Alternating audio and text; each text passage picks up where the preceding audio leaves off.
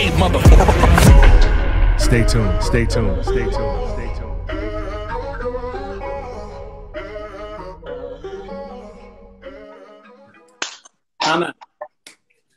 Let me cook. Let me cook. You were supposed to have me on at 9. What's up with that? You gonna do some sideways-ish, like bump me for Shaq? I can't believe I accepted this damn interview. Why you wearing that ugly-ass hat? And that suit looked like it need to be stuck on somewhere in the rack. You not so fire. Yeah, I said it. You not so fire. I feel like I'm talking to a walking, breathing hot dog off of Oscar Myers. No. See, these youngins might not know. These youngins might not know how I get down off the tizzy. But you inviting me, that means that you know the history and you a student of the culture. Either that or dumbfounded was busy.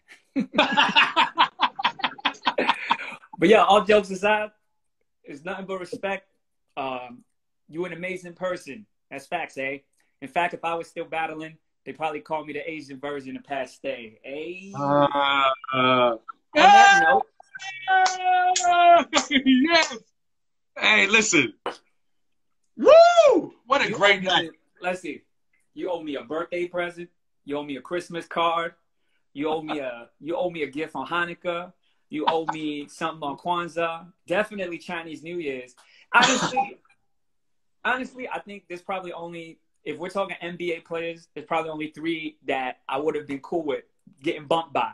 One was Shaq, right? So when you said, yo, I got Shaq about the locker room, I'm like, all right, cool. The second one, of course, in my opinion, the GOAT, MJ, 23, right? That's right. Yep. And the third one, greatest point guard of all time, Jeremy Lin. So, yeah. So, as long as whoever I was getting bumped by was one of those 3 guys, I'm cool with it, man. But shout out to Shaq though. I was watching, man. How Shaq? How'd you get Shaq on, man? That was dope. I just call him Shaq. You know? No, just amazing, man. We gotta start a GoFundMe for Shaq so he can get some 5G at the crib.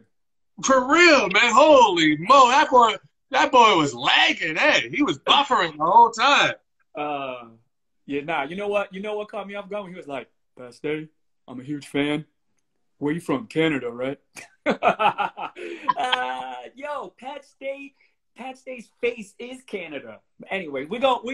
It's late. Shaq is probably tired. You know, he's doing all type of crazy activities. So we'll omit that question.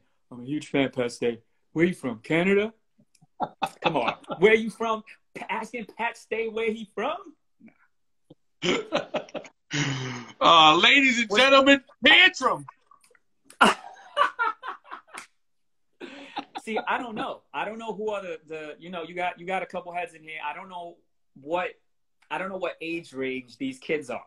So, I see the amusing aspect of doing this interview as Tantrum. I don't know if they would latch on to that. Shout out to Tantrum. Shout out to Dumbfounded. Shout out to, all the, if we're talking about the Asian Mount Rushmore of battle rap, I mean, there you go. That's definitely 2 phases that go on there. And of course, I don't ever want to be that guy that's like, yo, I'm on the Mount Rushmore. But if there was an Asian Mount Rushmore, like somewhere on the side of the actual Mount Rushmore, your boy might get an honorable mention. What's going on, ladies and gentlemen? Bro, that upsets me to even that kills my mood to even say an Asian Mount Rushmore, bro. I say that. Okay. Come on,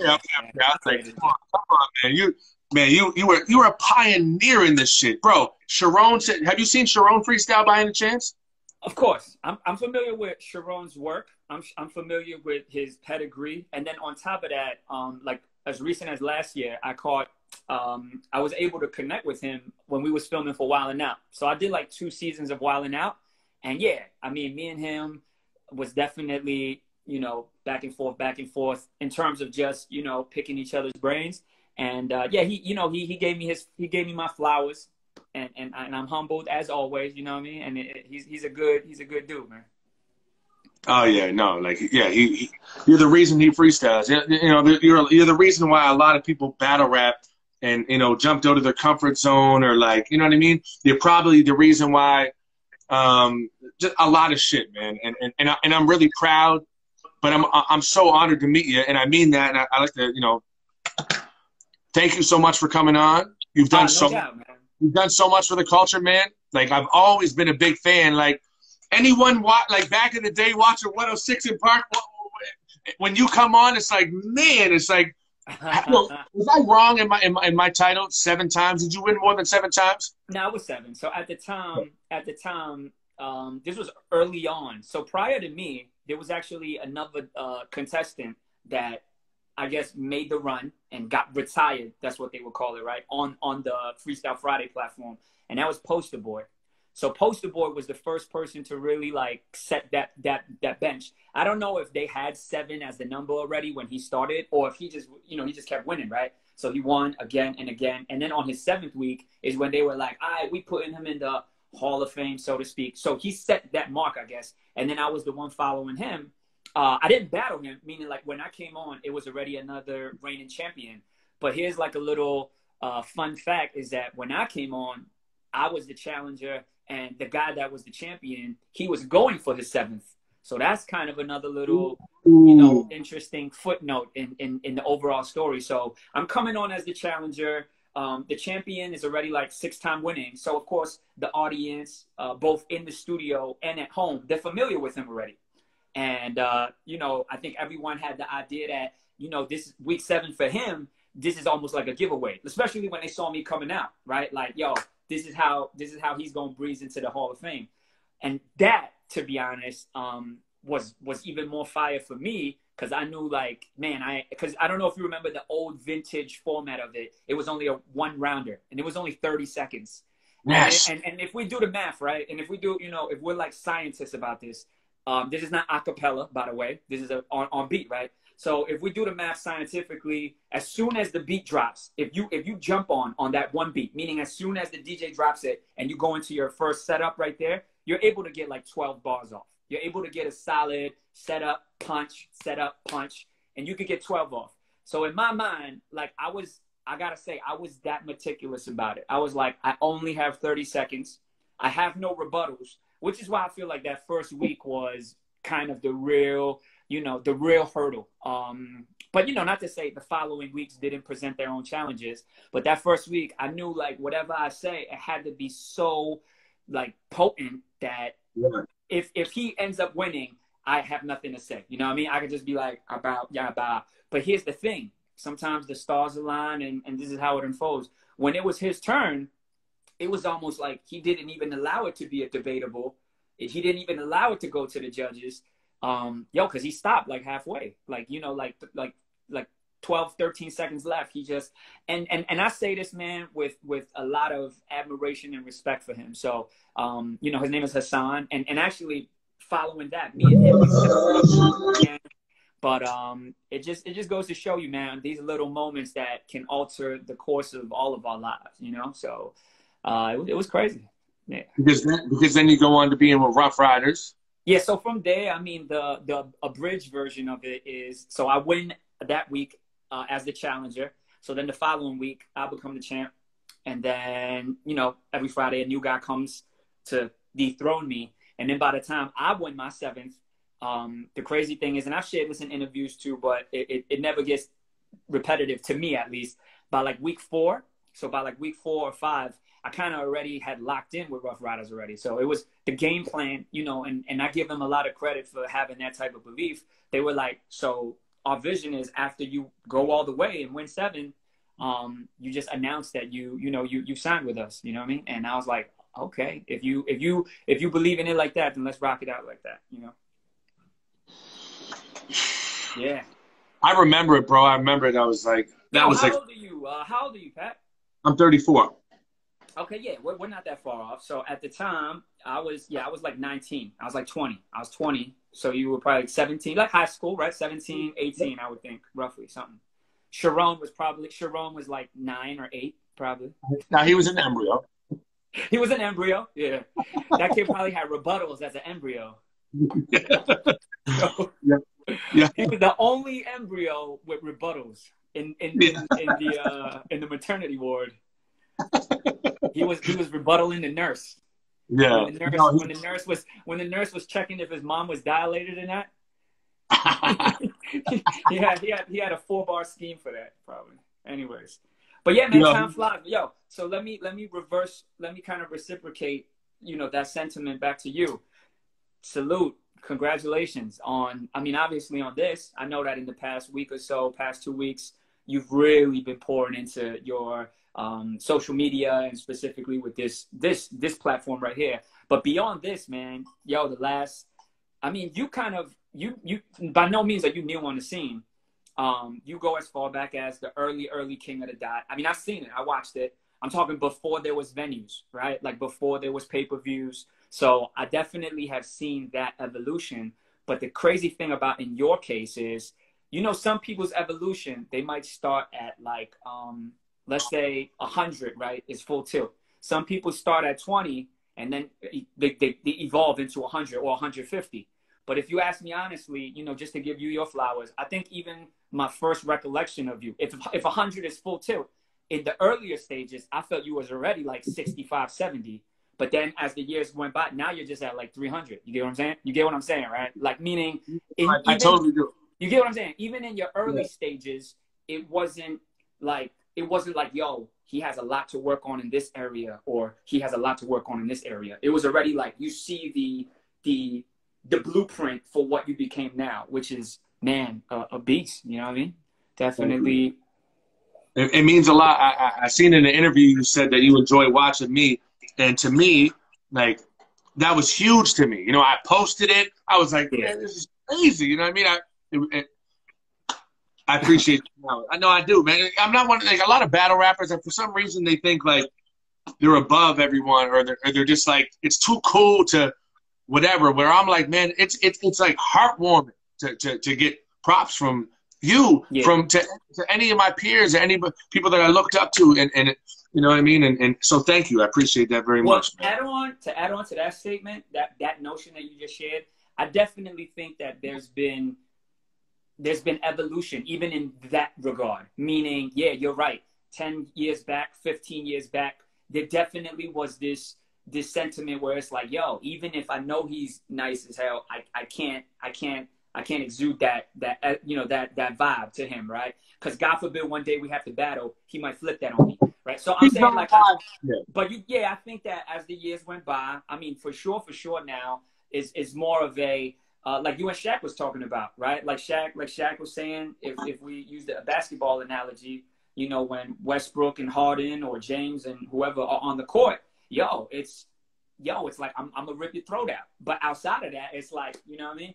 But I think the other thing is, it also boils down to just personality types. Like even within the battle culture realm and the guys that are currently active, right? Because that's the thing I'm very conscious of. You know what I mean? I've spoken to, if you name someone off the top of your head, I probably have crossed paths and interacted with them. I'm talking about that are within the battle realm right now. Yeah. And I've had multiple conversations with them. And of course, the reoccurring question they have for me is always just, yo, when you getting back in? And, and they might have this hunch that I'm somewhat detached from it. And I always tell them, I'm detached in the sense of being in the pit for sure. But if you're talking about detached in terms of not knowing what it's evolved to become, then you're definitely inaccurate there. I'm very aware. And that's exactly the reason why I haven't jumped in the ring, because I'm so conscious of how much it's grown and evolved. And I'm not talking about like the pay-per-views and all of that.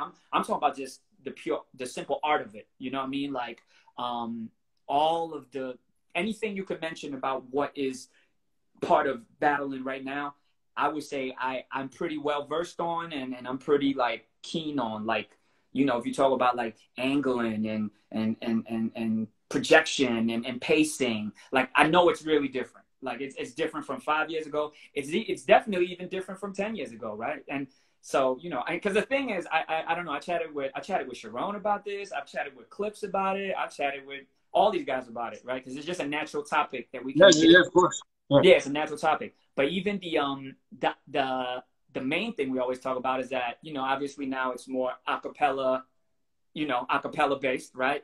I know they have leagues that are actually the dudes be on stage with the Janet Jackson headphones. Yeah. And they Yeah. be, It's dope. and it's fire. So I know that that's there. But for the most part, if you talk about like whether it's URL, RBE, KOTD, like it's still rooted in acapella. And then the other thing is also that for sure, I think the biggest shift from when I was still active, and right now is maybe back then, you know, it was like the emphasis was, yo, we going off the top right now. But everybody had their writtens that they would pull out here and there.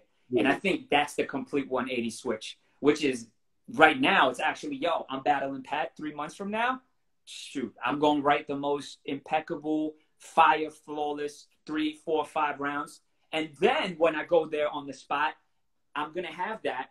But in between, in front, behind, I might also weave in and out some rebuttals and some off the tops, right? So I'm totally aware of that. And I think even if, I don't know if you were going to ask it or not, but I'll dive into it right now. I mean, I remember vividly talking with Clips about it in the car, in the Uber, is that I know if I were to step in, if, when, and where that were to happen, it would be a pretty intense uphill battle in terms of conditioning as far as getting that pen game right for it. Like for me, I'm not that, like, I'll tell you what I feel good about. I'm not worried about the performance aspect. I'm not worried about. Oh, sorry, but I didn't mean to swear. No. So I'm not worried about all of that. Like, in fact, all of that stuff I love. And I feel like, yo, if anything, I'm probably sharper now than I was 10 years ago with that. You know, because all of that is just, all of that is acting, is, you know, your expressions, it's your timing, knowing when to let the bar breathe. You know, and it's intertwined with comedy too, which is what I got into in the last 2-3 years, doing stand-up. So all of that is not what I'm worried about. But the main thing at the end of the day is those bars. Not to be cliche, is that pen, is the angles, is all of that, right? And I know, you know, this is even an ongoing topic within the culture and the community. Is like when you have like performance versus content, right? Performance versus pen. And then of course, all of the GOATs are referred to as GOATs because they cover all these bases. You know what I mean? Like, for example, when you watch a URL battle and you hear Beasley's voice at the beginning, Arsenal specialties, you know what I mean? When he's like, performance, wittiness, aggressiveness, disrespect. You know,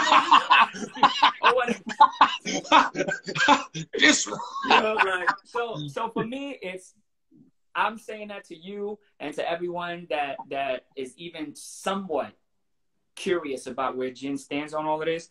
That's it. It's just the more aware I am of what would be required to get into that state of mind to battle is more the reason why I haven't. You know what I mean? Because if it was just for the bag, man, I would have been on 5 cards already.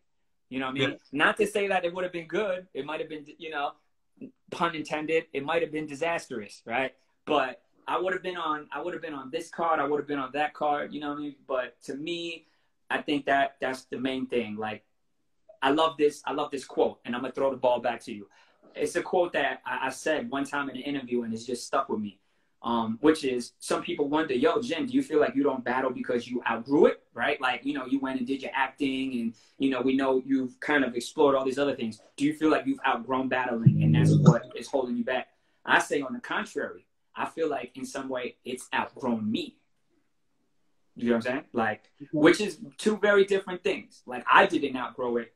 It outgrew me. It's become this amazing, I love it now more than ever. As a fan, though, that's the thing. Before, it was like, maybe because I'm so engaged in it myself, I couldn't really just watch as a fan. You know what I mean? Even when I used to go and watch battles, whether it was 106, Fight Club, Scribble Jam, Smack, whatever, right?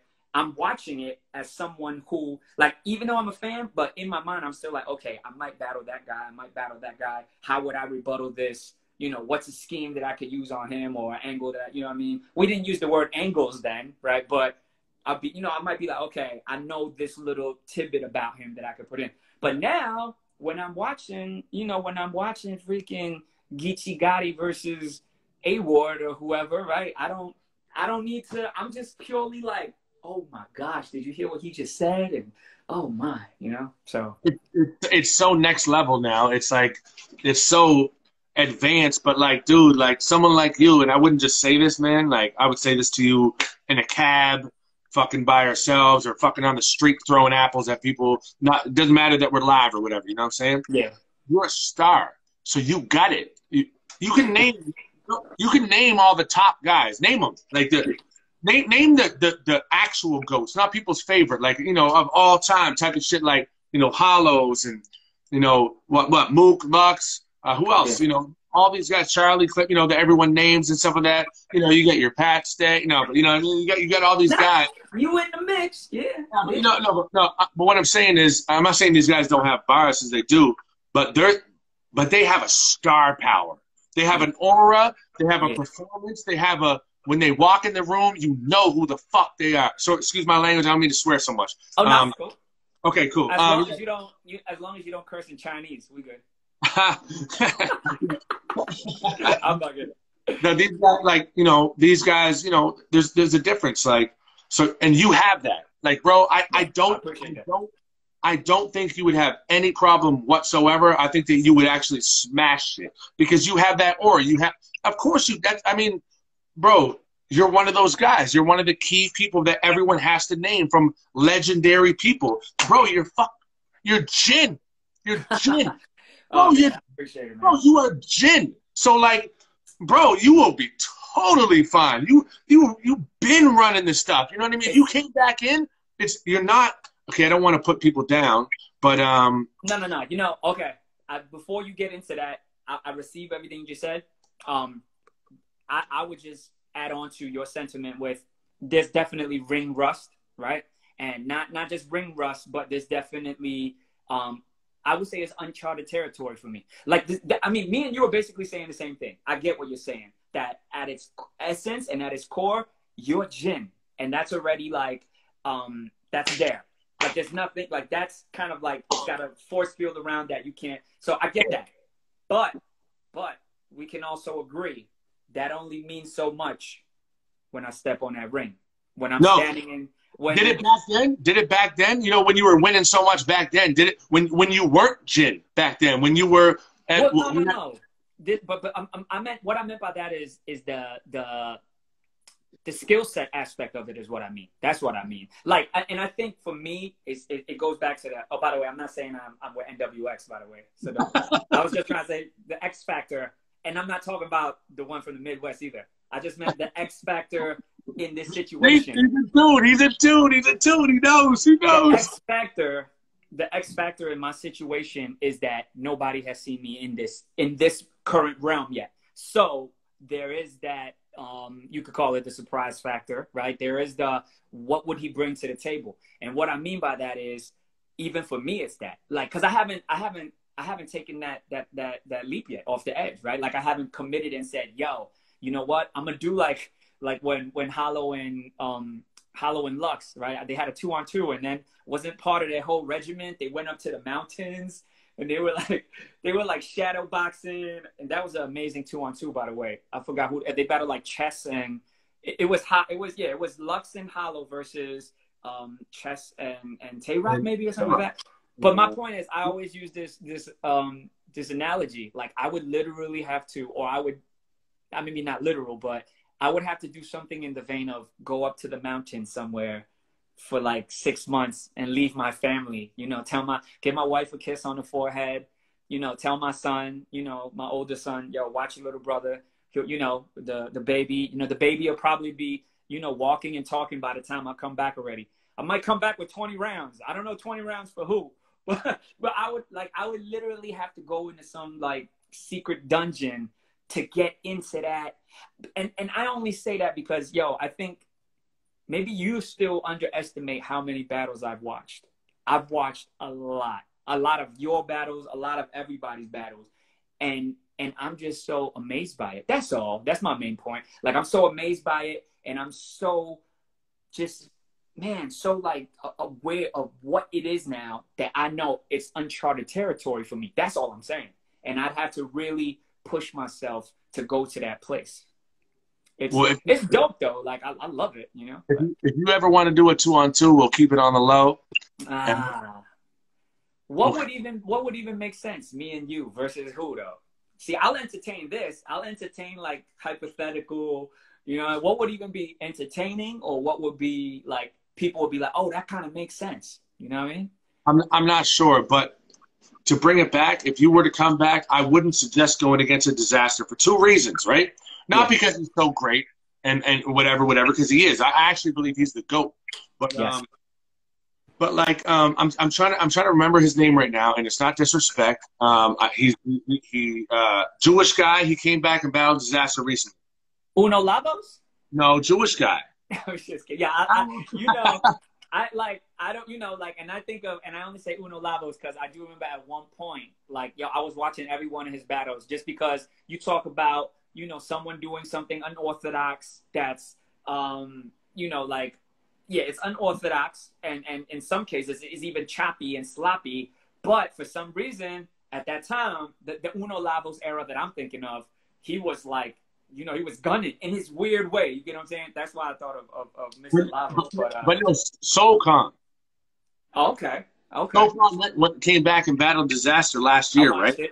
I watched it. And it was sad because for 2 reasons. Well, the first reason, because I did the 2 reasons last time. I think the one thing was Soul Khan is in a better place now. He's more positive. He barely swears now. He barely talks about anything, you know, controversial. He's in a better place. That's why I like to call him, right? Yeah. So he doesn't say bitch. He doesn't say anything, right? So he goes against disaster.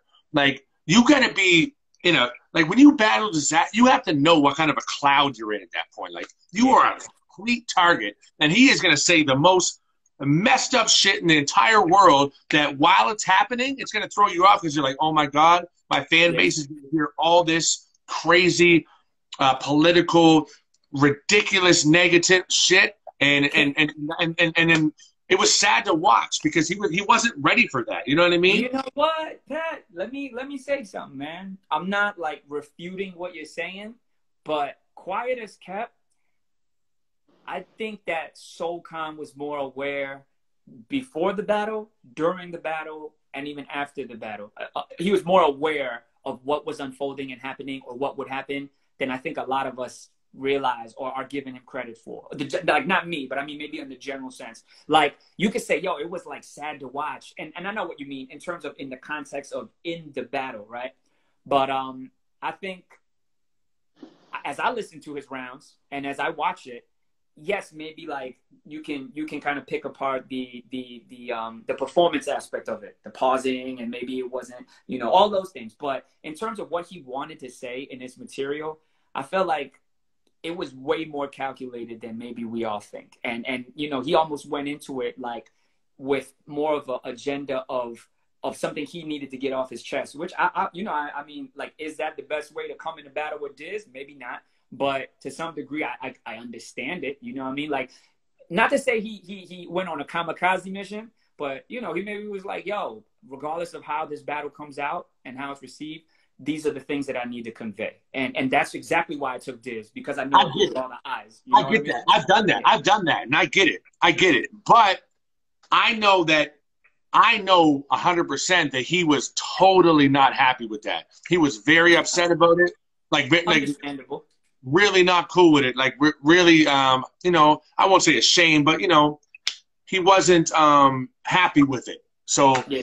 But maybe you're right. Maybe he knew, and maybe, you know, he did what he had to do. But, like, you know, coming from someone who's based on performance and, like, all that type of stuff, I think that, I shouldn't say it's sad to watch, but, you know, from someone that had such high expectations, the whole world was like, oh, this is going to be so crazy and charismatic and well-rounded, and really he just kind of stood there and was like, you know, Diz, and I don't mean to put him down because I care about everyone. I don't know him. Yeah. I called him not too long ago. Yeah, when he said you had the code for the N-bomb, you had the launch codes for the N-bomb.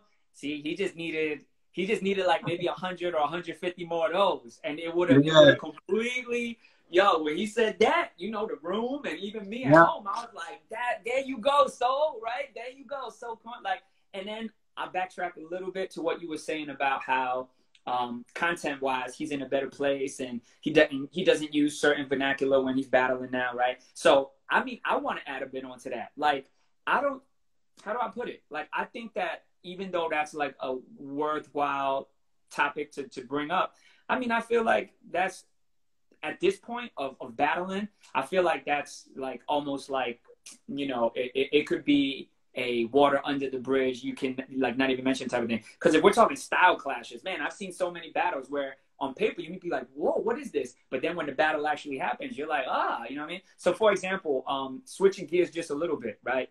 I know that you weren't trying to go in this way, but I'm naturally just thinking about it.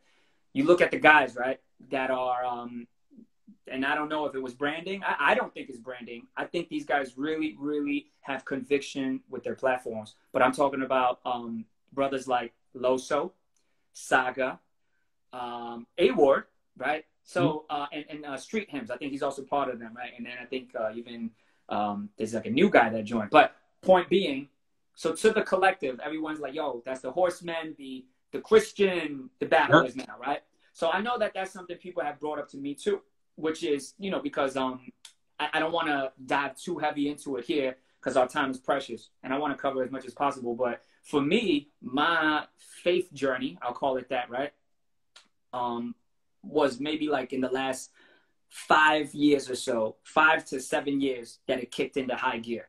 Kicked in, and all I mean by kicked into high gear is that, it just shifted my perspective. You know what I mean? To put it in a non-religious Kenneth Copeland, you know, the breath of God, right? Like, it's okay. Hey, I'm with you.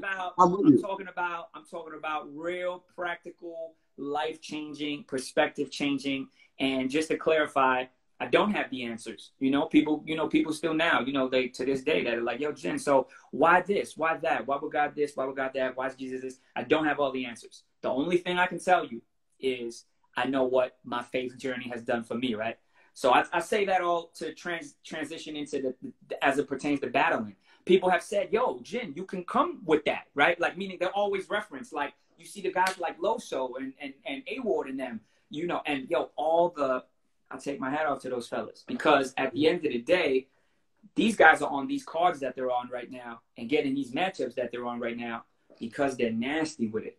You know, the message is their message, and that's, you know, that's to them how they, you know, present it. Because even some people, you know, nitpick about it like that too. Like, you know, to some people, the idea of a Christian guy battling at a URL event is an oxymoron already. You know what I mean? So that's what I'm saying. Like, it can be like a very convoluted thing, but my thing is I salute those guys because all I'm looking at is their skill, right? Well, beyond the skill, I'm looking at their heart, right? And I can tell their heart really is, yo, they have their beliefs and their convictions.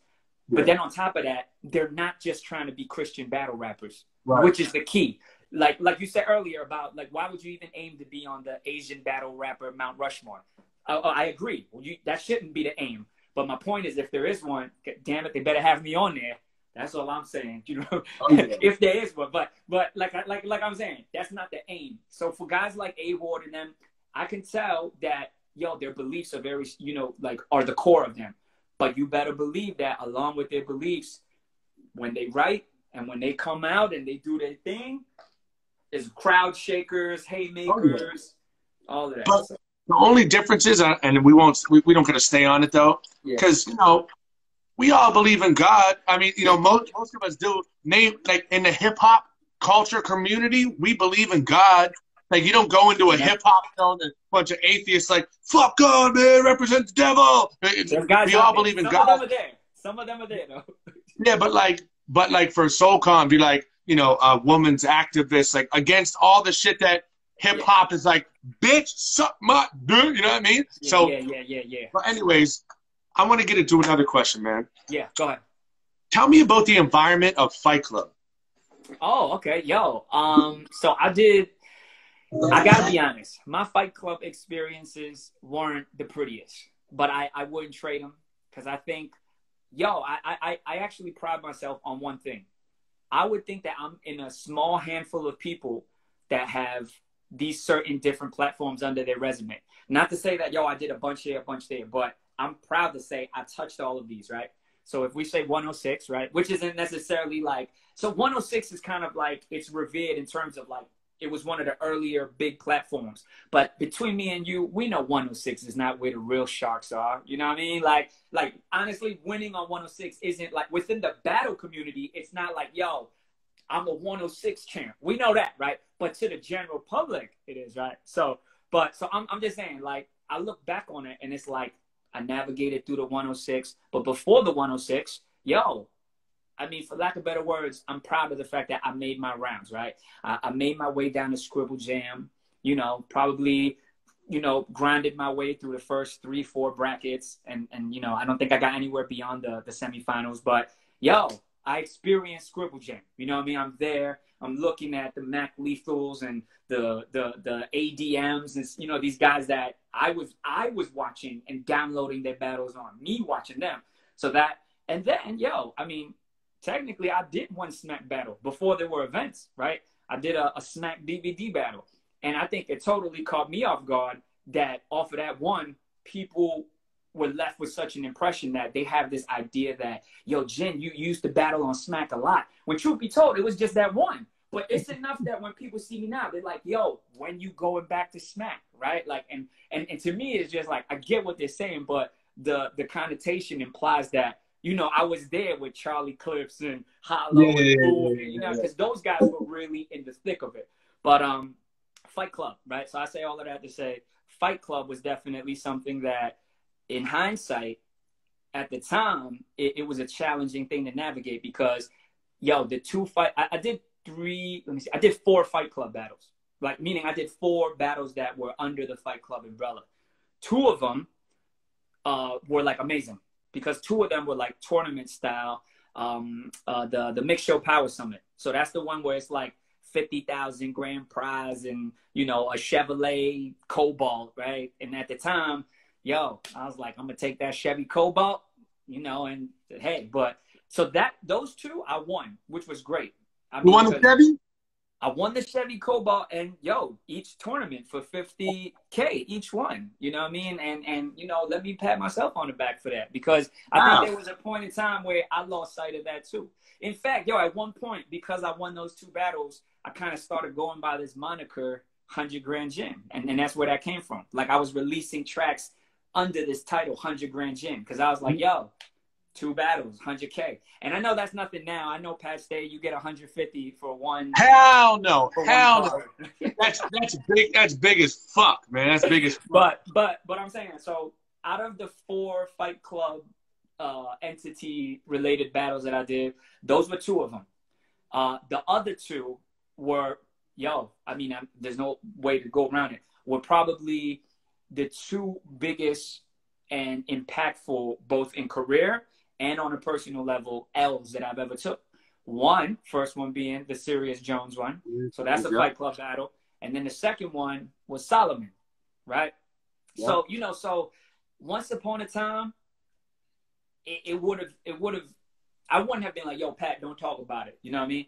But I definitely would have had to like grip my teeth as I'm talking to you about it and internally feel like all tormented as I'm talking to you about it, even if I don't show it on my face once upon a time. But now it's weird, man. I almost feel like those are my prized possessions, those 2 L's right there.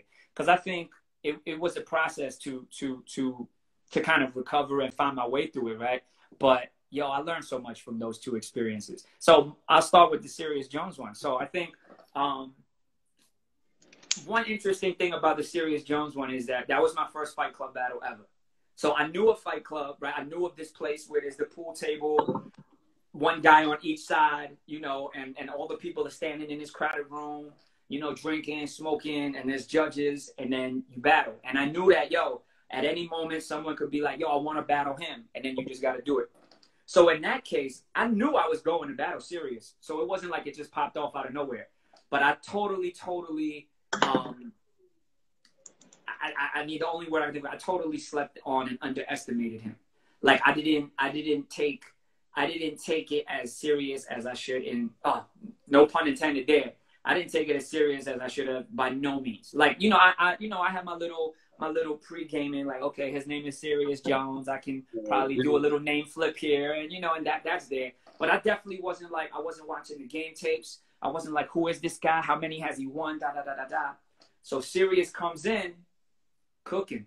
I mean, to his credit, he was like on a winning streak there already. And he had his signature style at that time, which is still kind of in his repertoire now. But I even think he's evolved too, right? Because he's pretty active in recent years. But even if you watch him, shout out to Jones, if you watch his recent years, you still see the core of what he was 10 years ago, which is when I battled him. I battled him in like 05, I think. Yep. Yeah, this is like after the Ruff Ryder album dropping, which is another thing that people always kind of like, you know, they speculate about too, which is like, yo, why were you even still battling after getting signed? You know, and I think in my own mind, I just felt like, yo, I love battling. You know what I mean? And I'm going to do it. And so when I went there, he was cooking, you know, and the thing is he wasn't like saying anything that was particularly groundbreaking or clever. You know, that's kind of my little, you know, that's my 2 cents. But the way he was saying it, crush every line. You know what I mean? Yeah, it's a sarcasm thing. It's like sarcasm, alpha male. His simplicity in it. You know what I mean? His simplicity in it. And I think the other thing I overlooked on that battle was, for some odd reason, out of all the battles that they've ever done on Fight Club, that was the one that suddenly Fight Club decides to cut a deal with MTV2. So not the main MTV, but you know how they got like a MTV2 with the 2 behind it, MTV2? Yes.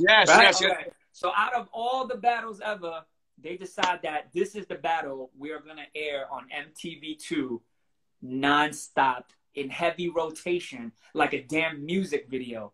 Like a Ja Rule featuring a Shanti track.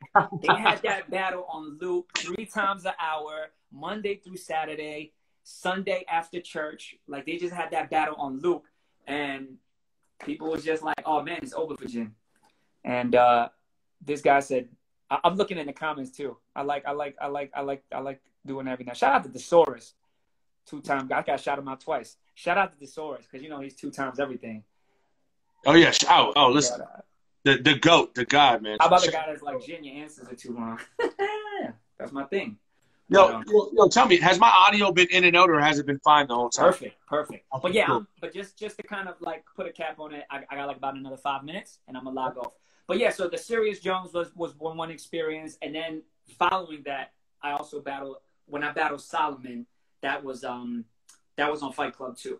Now that one they didn't air on, you know, that one wasn't like it wasn't as intense as far as like getting aired on TV again and again and again. But that battle was also an eye opener because I had heard it. I was familiar with Solomon at the time, but once again, I don't think I took it. I don't want to say I didn't take it serious, but yo, I relied on my written. I relied on my off the top too much there.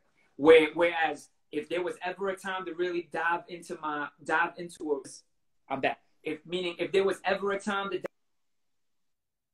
dive into the writing bag, it was against Solomon. For sure. Thesaurus learned that too. Thesaurus learned that against Solomon too. I think a lot of people learned that against Solomon. You know, like, cause that was a weird time. Like this time that I'm talking about, when I was battling him or Serious, it was this period where there was starting to become that kind of transition, like I said earlier, going from mostly freestyle with some writtens into the other way around, which is mostly writtens with some freestyle, you know? Somebody just asked in the comments, they say, yo, Pat, how many, oh shit, it just gave me 26 seconds left. I got to log off anyway, man. Okay. Yo, check it. Tomorrow we got Sharon and King Los, man. So I know you're going to watch that. As a freestyler, you got to watch that. Thank you so much for coming on, man. God bless you, man. Much love, man. God bless you too. Thank you so much, man. Yeah, what a great